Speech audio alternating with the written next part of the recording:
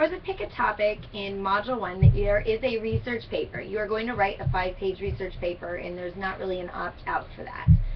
The opt-out was on whether or not you wanted to demonstrate to me that you know Mendeley. If you already know it, then you could do the Google a Day instead. I'll get into that. But for the Pick a Topic, if you look at the syllabus and you look at each of the modules and what those all cover, what kind of sticks out to you as something that you'd like to learn more about, and you're going to dig deeper.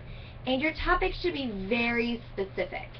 You don't want to do it broad on digital literacy. It would be like the impact of digital literacy in a math classroom to ensure that students are using Twitter responsibly. I mean, like, it should be pretty specific. It's really hard to do a research paper on a broad topic.